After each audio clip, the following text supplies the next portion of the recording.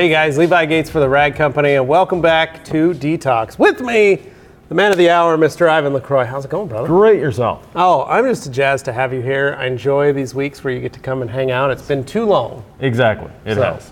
I'm thankful you're here. So am I. Well, we've had some fun. We were working on a shoot. We had a stuck sprayer, and it took us a while, and we got it cleaned, and then it got stuck, and then I got it cleaned, and it got stuck. So we just got another one. Right. But we made a joke. You made a joke that it probably cost us about $100 to fix that sprayer between the two of us trying to work on it in for that a time 50-cent sprayer. Yeah. Yeah. So one of this topic is basically calculating your hourly costs or your hourly wage for the company as to how that's going to work. And I remember when I had my shop, that was always a big issue because everybody needs to figure out. Guys go, I'll just go detail a car and I'll make some money. Yeah. But you've got a lot of different things you need to watch out for. And not everybody can just go detail a car for 20 hours and make $100. No. You're not making any money. Exactly. And, at that point, you might as well just go work flipping burgers or doing something else. So the key, and you always preach this, is efficiency. That's one of the keys, yeah. But not only being efficient in detailing, but being efficient in how you spend, save, utilize all the things that go in. How you run your business. Yeah. Detailers, and it's getting better. But I remember MTE 15 years ago. You'd have a clinic an education clinic at MTE on running the business. There'd be 5 detailers sitting in the room. You'd have another one on which polish to choose for jeweling your paint. And it would be standing room only. And fortunately, that is changing around. The IDA has helped a lot in educating detailers to be more business oriented. And we're doing our part, and there's a lot of people out there doing their part as well. So the older generation, we're trying to get the younger generation to be more in tune with running a business, being a business owner, not just a passionate detailer. Yeah. And part of that is knowing what it costs you per hour. And a lot of people don't know that. And I always ask people, if your employee screws around for 5 minutes, how much does it cost you? And I normally get, it cost me like $2. Yeah. No, it costs you probably $20 for that 5 minutes. And then whoa, how come? Because people don't realize that it's not what you're paying your employee, it's what your employee could have gained you. Yeah. And as detailers, we should be making roughly about $100 an hour. We should be billing about $100 an hour. And a lot of people are scared of that number, to say the least. But if you look at your mechanic down the street, that's roughly what they're billing out. There's a lot of different things that are getting, go to your dentist, how much do they charge?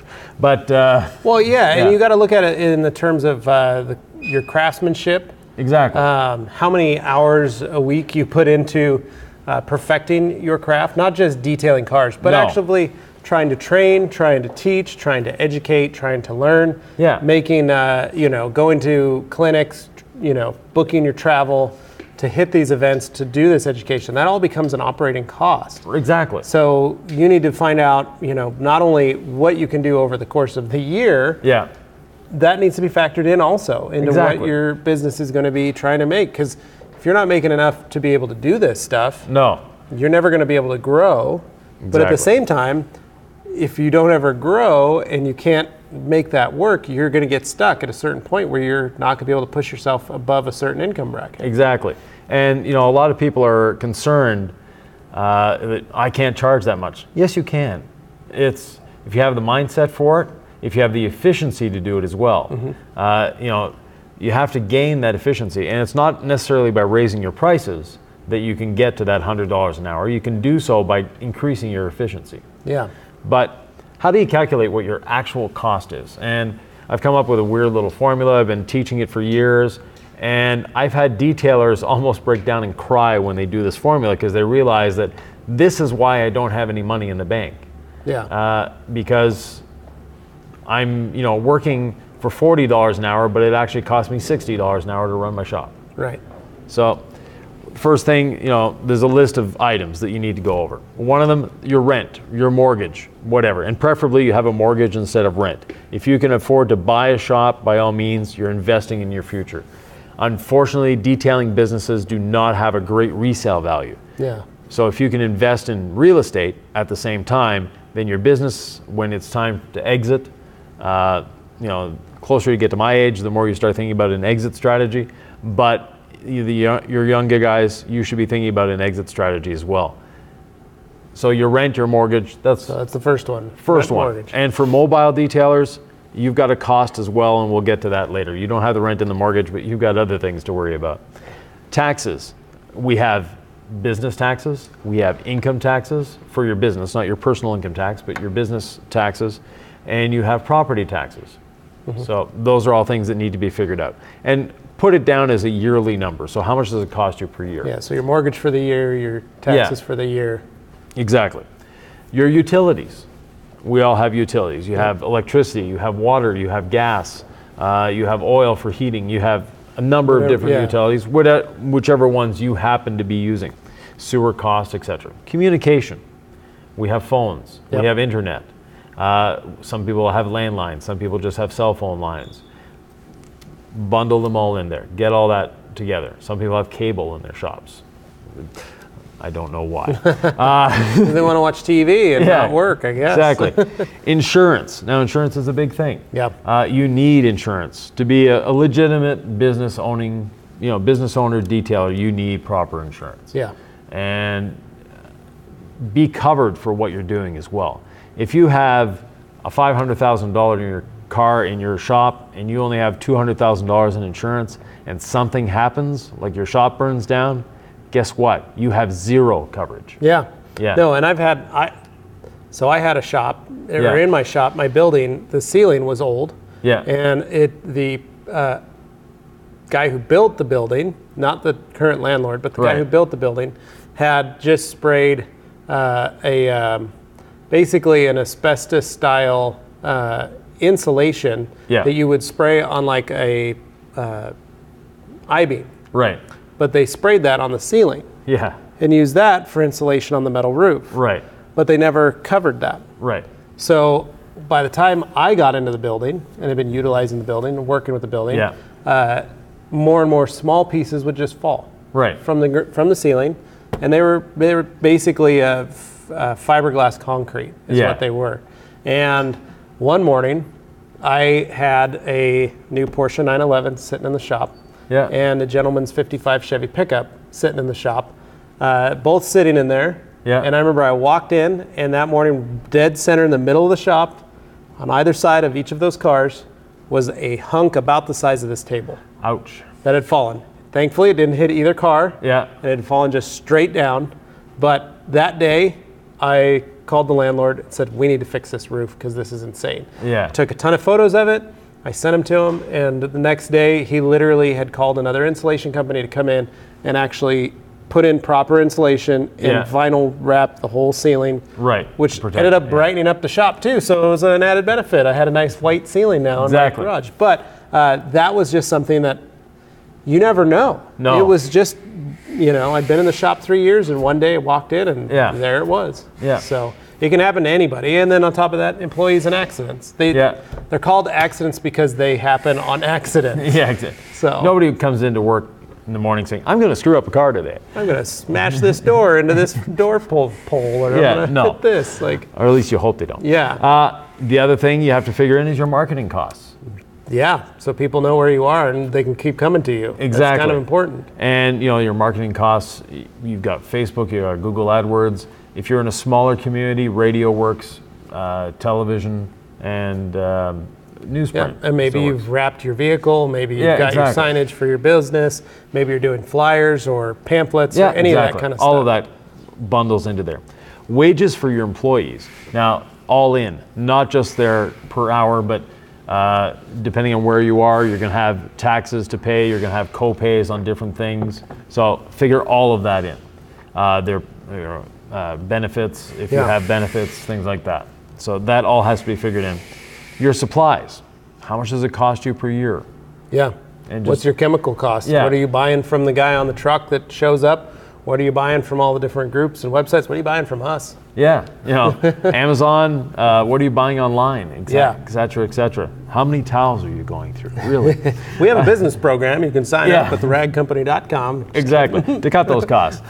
Maintenance. Now, maintenance is your vehicle maintenance, your shop maintenance, your tool maintenance. Tool maintenance, exactly. I mean, a lot of guys don't think they need, maybe they have an army of polishers. Yeah. But what they don't realize is they need brushes. They need brushes, they need cords, they need switches. To handle all that stuff. Yeah. And the worst part is when you have a machine, you're in the middle of the process working on a car, and it stops working, and you have none of those things to fix it, or be able to fix it on the fly. Yeah. Or you don't have a spare to be a backup, or maybe your air compressor. I had an air compressor throw a rod on the block of the air compressor. Air compressor was done. Yeah. I couldn't use air for the rest of the day. Oh, you know, I had to. Thankfully, though, I had a backup air compressor that was a much smaller. Just as I got it at Harbor Freight. It worked great for emergencies for like 1 or 2 days while the air compressor was down, but it wouldn't last in the shop. So, we'd always think about those kind of things. You need to have backups for that, or you need to spend the money to take care of all your equipment. Maybe you pay. I had a pressure washer. They do tune-ups on it. Exactly. It was a diesel-fired pressure washer, and I'd pay them to come in every 6 months, 3 months, change the oil and service it. Exactly. One, to keep up with the warranty on it, but also because it was they were faster and quicker to get it done. And maintenance always costs less than a repair. Yes, much, much less. Yeah. So vehicle costs. If you're running a shop, you might have loaner vehicles. You'll have a shop truck, hopefully. No. We always like to have a shop truck. If you're a mobile, now this is where it gets a little touchy for a mobile detailer. Even though you might have a 1992 Chevy van that you're driving around in, when you're figuring this cost out, go to the dealership, figure out how much it would cost you to lease or buy a brand new vehicle, how much per month, and figure that into your cost. Because eventually you're going to have to replace that classic G30 van. And eventually you're going to want a new van. Exactly. You're going to spend enough time in that old van that you're going to want and need that. And who knows, your company may grow big enough that it's almost more than one. You're going to need more than one, or it gets to a point where maybe that old van is, even though you keep it nice, it's just going to get to a point where it's not going to be economical to keep up on it. Yeah. And then tools. Now, tools, not chemical costs, but your brushes, your polishers, your steamers, your extractors, your lights, everything like that.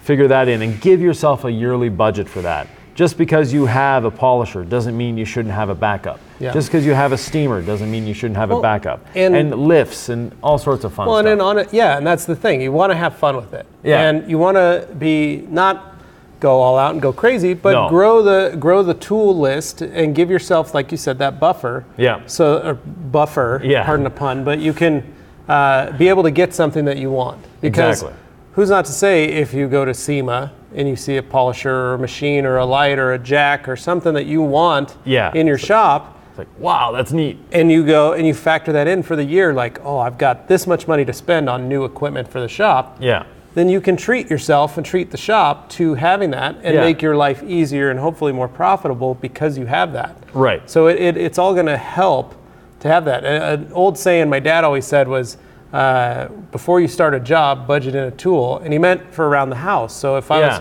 building a fence, he said, build into the cost of when you're figuring out the fence cost. Get yourself a new power tool. Get yourself a new power tool to put into that, one that you don't have yet. So when I needed a skill saw. And when I built my fence, I bought myself a skill saw. When I built a playhouse, I bought myself a Sawzall and some impact drivers. And it all, and now I have all that stuff. Right. And I got all those projects accomplished. But now I have these tools so that I can keep using them. And same thing with detailing. Factor that kind of thing in. You can never have too many polishers. No, you can't. Or lights. Definitely lights. Yeah. Education. Now, this is something that a lot of people go, I know what I'm doing. You never know what you're doing. The person that says, I know it all, they're ready for retirement. Oh, yeah. Yeah, or they just started, one of the two. But education, and education is going to trade shows. So you have to budget in a flight, you have to budget in hotels, you have to put that in your budget, please. It's amazing the energy you get from going to trade shows. It's amazing the education you get. Yeah, because in reality, detailing cars is a very monotonous job. For those of us that can handle it and have been in it a long time, it's nice. It's a nice break. Yeah. It's a nice work field trip, so to speak, to be able to attend these events like SEMA or Mobile Tech, or even some of the smaller, like we went and did a thing at Detailer's Domain back east, and it was a fun weekend. Exactly. But it was a trip where we got to go, we got to learn. There was other companies there, and we just got to spend that time together. You know, a lot of manufacturers put on training sessions. You can never go to enough training sessions. Yeah, and you don't have to, like we're saying, you don't have to go all the way to Las Vegas or to Orlando to do this. Perhaps there's a guy in your area, or maybe one state away. Yeah. We had an event here last weekend. We had folks from Washington, from Oregon, because we're based here in Idaho. Just come up and spend the weekend. They brought their wives, their children, and the wives and children went to go do something, and they spent Saturday here with us learning. Or if your budget's really good, come and visit us at Waxstock next year in the UK. Yeah, that's even more fun. Yeah. But the goal of that is that way you can meet, you can congregate, you can talk with others. Maybe you can see, demo, play with some tools, some equipment, some things that maybe you were wondering about, but you can learn. And whether you learn from the trainers that are teaching it, or you learn from the other people that attend, that whole networking, all of that's good. Yeah. And all of it kind of refreshes you and gives you a bunch of new ideas. So maybe on that drive home, afterwards, you can come up with a bunch of great ideas that you want to implement or utilize in your shop. I learn from every class I teach. Yeah. Exactly. So now take a subtotal of that. Put that number aside, whatever that number is. Next, your wage. Now, as business owners, as detailers, we see all these BMWs, Mercedes, cars coming in. Maybe Hyundai Elantras. Yeah, well, those are the high-end cars. Well, the 06 Hyundai Elantra, it's a rare beast. The high-performance model, silver, the silver streak Hyundai Elantra. But most of the people bringing those cars in, what are they in life? They're small business owners. How come you as a detailer can't afford that brand new BMW that the IT guy can afford, or that the owner of the restaurant has, that has that beautiful 2018 F-350 pulling his RV. Yeah. He owns a restaurant. You own a detailing shop. What's the difference? You should both be able to afford that. So give yourself a living wage. And I say a minimum wage for a business owner should be $100,000 a year. Now people no, put it down. And those are saying, but I pull like $50,000 cash out of my business. Never do that. Pulling cash out of your business devalues your business immensely. Just put it all on the books. The other thing you want to do once you have your owner wage is your retirement savings. You want to put money away for your retirement. Believe it or not, your business, when you go to sell it, probably won't be worth much. Yeah, a lot of them aren't. No, detailing businesses are worth as much as the inventory is worth and the tools. Your client base is not really worth that much. So unless you've built up phenomenal branding, 10 locations, things like that, you're not looking at a big number. Yeah, you might get 10, 20, 30,000 out of it, but it's not your retirement fund. So build up your retirement fund and have your company pay for your retirement fund as you're growing. So that should be part of your hourly cost as well. Yeah, so smart. Another subtotal added to the other one. Now, you take that number and multiply it by 1.3 because you need profits. If you don't have profits, you are not in business. Yeah. Profits are an essential part of customer service. If you don't have profits, you will not be around to serve your customers the next time they need you. You'll also be really grumpy. Yeah. Because you won't have any money. Right. So don't expect profits to be something that's left over. Calculate them in before you even start. Yeah, and that was something that worked with me really well was I calculated that in every month or every year. I knew exactly where we had to be, and then I gave myself a buffer of every month and said, this is my break-even point. Yeah. But my break-even point included the profit. Yeah. So that no matter what, we always had extra money. Yeah. And then anything past that break-even point was pure profit. Exactly. It was money, like all of these numbers had already been met, everything had already been established, and then that was the break even, but it already included the profit. Exactly. And that made those lean months very easy to swallow and handle, because you could go back and you could go like, well, we're still making money. Like, we're making money. Yes, we're not pulling in tons of cash. We're not, oh my gosh, we're, doubled our sales this month. Like, exactly. We still made enough that everybody could make it through the winter. Everybody had a good Christmas. My guys' families were taken care of and they were happy. Exactly. Nobody had to get laid off during the winter, because we still had enough work to carry us through and work in a good amount. But the key is adding that profit in before you break even, because it just makes life easier. Yeah, there's a book out there called Profits First. Read it. But include that profit as part of your hourly cost. So once you have those three numbers, so the first total of all your actual costs, your wage and retirement savings, and then your profit, add that in. From there, divide that by 1,920. And where do I come up with 1,920? That's the number of hours, working hours, there are in a year if you work 5 days a week, 40 hours a week, or 5 days a week, 40 hours a week. So good banker's hours, Monday through Friday, 8 to 5 kind of deal. Exactly. And 2 weeks off. Nobody should work more than 40 hours a week. It's an international standard. It's there for a reason. You need 8 hours of work, 8 hours of leisure, 8 hours of sleep. Yep. That's your time. And you need the weekend off. These people that are, hey, I'm working through, after 8 hours of work, you're not efficient anymore. No. That's when you make mistakes. Yeah, well, that's when you hurt yourself. Well, we laugh. Like, we used to do some of these videos. We'd go till the all hours of the evening. Yeah. And you'd get a little punchy. Yeah, exactly. You get a little sloppy after a while.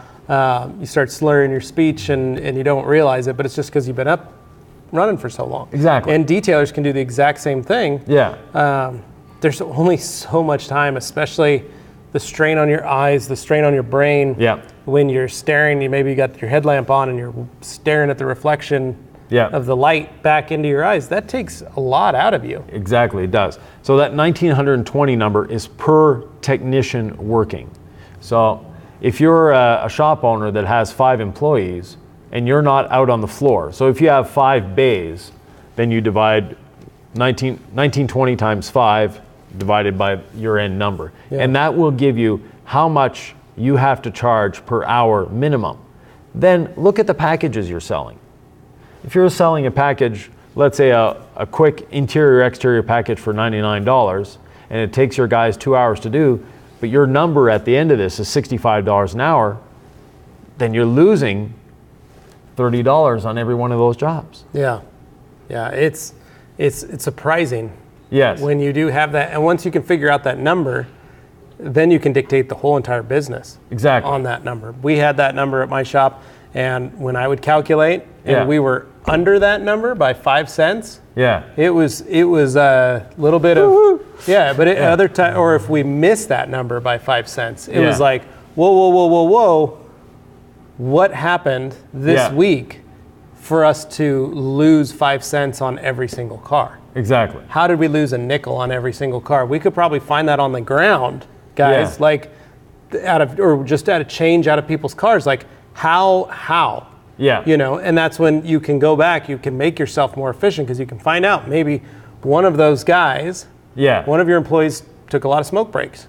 Wasn't pulling his weight. And just wasn't pulling his weight. Had a bad week. Or had a bad week and just couldn't get enough cars out, or couldn't get, if he had gotten 3 more cars out that week, or cumulatively the group could have gotten 2 or 3 more cars out, it would have made up for it, or even half a car. Exactly. So there's little things that you can, this allows you to hyper focus and actually check out the inner workings of your business. A lot of people look at this and go like, oh man, that's just so much work, man. I just, I do the sales and I get my money and I pay my guys and we're good. Yeah. But it'll make you a better businessman when you can figure all that out. Because if you watch any of those TV shows where people's businesses are going in the toilet, and you get Gordon Ramsay, or you get those guys that come in, even the bar rescue, those guys that come in to try and save the business, the number one question they ask is, what is your numbers? Like, what are your numbers? How much does it cost you to do this? What's your average ticket price per customer? Exactly. And they always go, well, I don't know. Well, no wonder, you know? And by the end of it, after he's figured everything out and he's explained it to everybody, then they go, oh, I know my number. Yeah, it's this. I've got it. This is it. This is, you know. This is what I need to do. And for the mobile detailers, you guys don't have rent. But what you have is loss in equity. So, or loss, not in equity, sorry. My brain is not working at the moment. Everybody has a cost. So we have all these upfront costs. You guys have a loss. And that loss is your time. So if you leave your driveway at 8 o'clock in the morning and plan to be back at 5 o'clock in the afternoon, how much time have you lost in that day that you're not working? You're driving from point A to point B. Right. So that time has to be figured in. How much are you spending in traffic? Now you say, well, I get up at 6 and I get to my first job at 8 and I leave the last job at 5 and I get back home at 7 o'clock. Well, no, you're not working the 40 hours. Condense that to 40 hours. Still from the 5-6 hours of driving that you've accumulated. So your overhead is calculated in losses. It's not calculated in upfront money. So the shop-based owners have upfront costs. Those are my rent, my utilities. They know those numbers. You have a variable loss every month. How many days did it rain? How many days did it snow? How many days was it too hot to work? All those are big things that guys got to understand and figure out. The other thing, I think that one thing we didn't talk is just your health.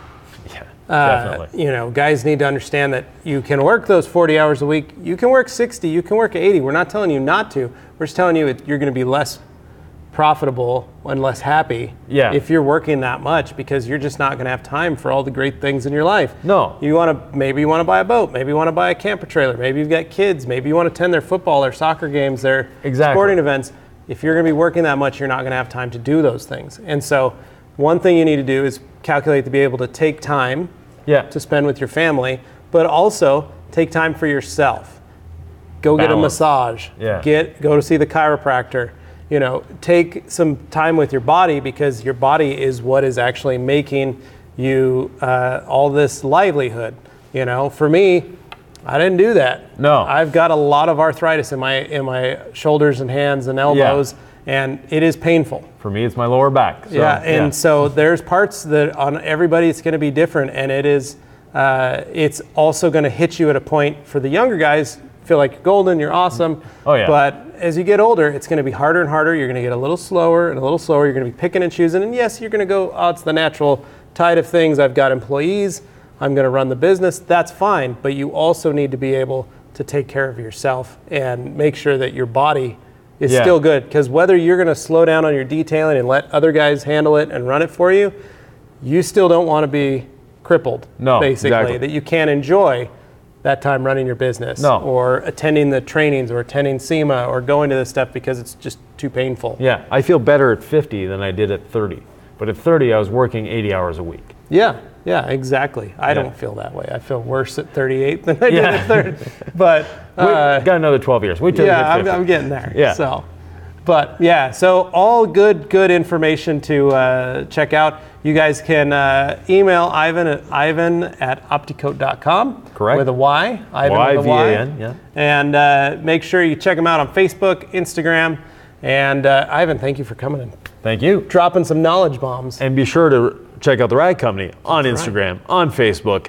And you can subscribe, you can like, you can share. Please share. And please comment below any of your other tips, your tricks, or anything that you guys also want to see. And as always, thanks for watching.